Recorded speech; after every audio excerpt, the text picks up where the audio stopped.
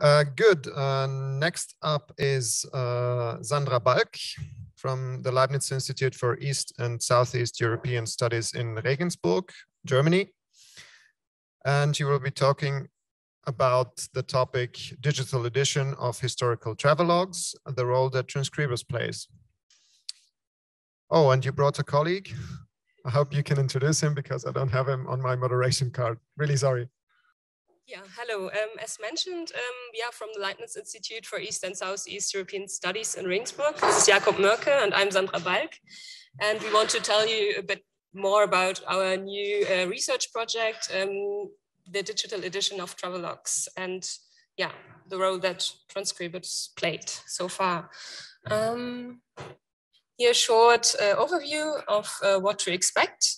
In our project, we want to build an infrastructure for the analysis and edition of historical travelogues. This infrastructure should enable researchers to encode and transcribe different texts on one side and on the other side to analyze and visualize them. One of our main questions is how can we encode the material, so travelogues and other materials, in a way that we can use it to answer complex research questions regarding travel events or travel observations.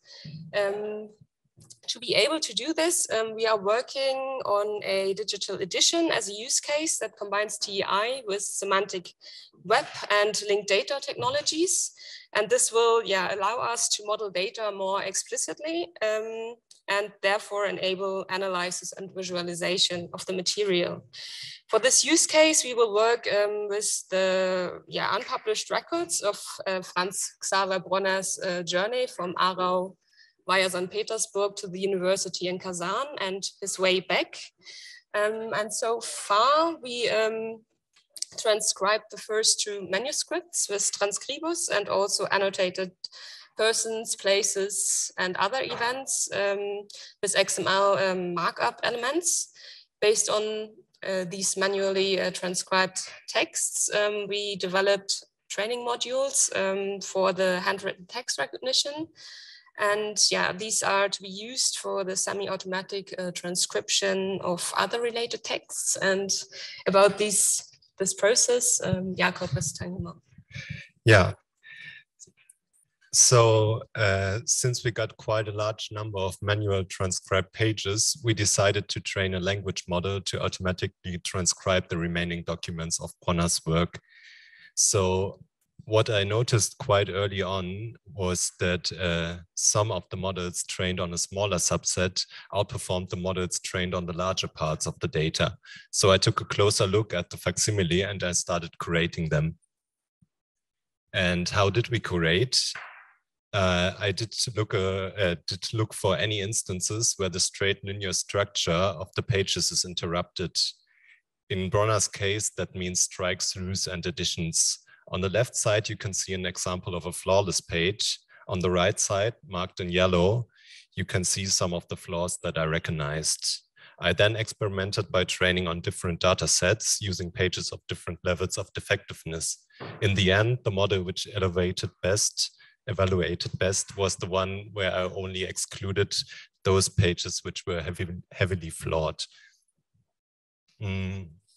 So why can we improve the model by outruling pages with strike-throughs and superlinear additions? Supposedly, the answer lies in the layout analysis. As you can see on the left, Transkribus has no problem identifying the lines on the flawless page, while almost every addition messes up the line segmentation, as seen on the right. And little surprisingly, the automated transcription of the flawless page is almost perfect.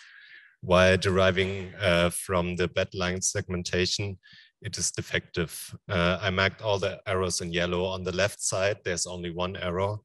On the right side, you can see whole passages which are completely nonsense.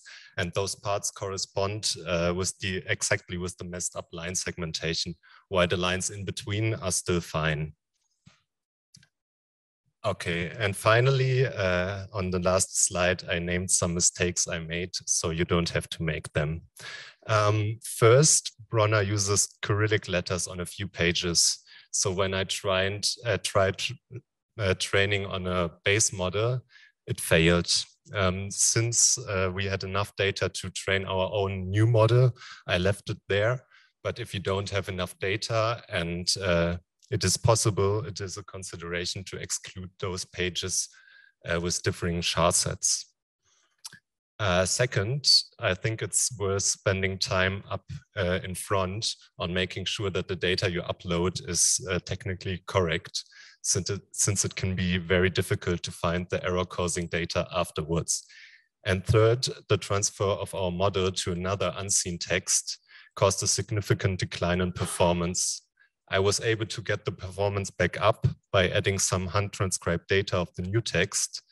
But the possible takeaway here is that if you plan on using your model on many different documents, it might be good to transcribe few pages of all the documents you want to transcribe with the model instead of transcribing many pages of a single document manually.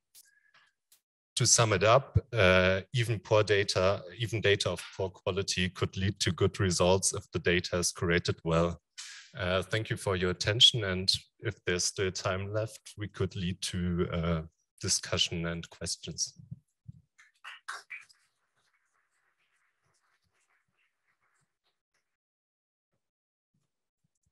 Thank you very much. Are there any questions from the audience? Because we're making quite good time.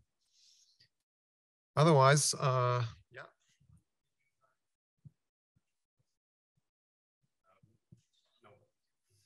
I'm repeating the question. Did you try to automate the curation process so that our online guests can hear too? That's why I'm repeating it.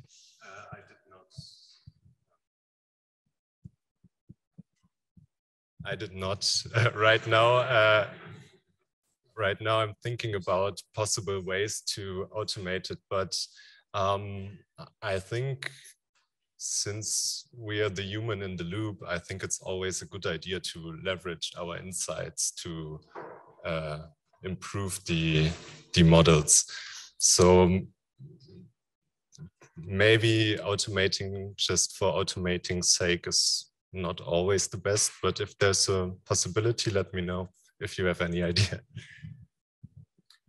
Okay, any other questions? If there aren't any, I have one for you.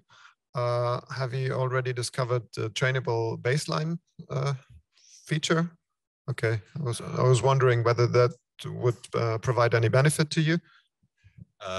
I've seen that it's possible. I'm not sure if it's a new feature or if I just overlooked it. I've seen that it is there and I wanted to use it, but I have no. Yeah, it's quite new. I'm not sure what it will do for your reading order. That will probably depend on how you train your baselines. So the sequence in which you create the baselines for your ground truth. But that could resolve some of your issues. If you train enough ground truth, then those in-between lines will probably be recognized a lot better and will mess up your data less. Okay, are there any other questions? If there aren't any, then prepare to get mugged.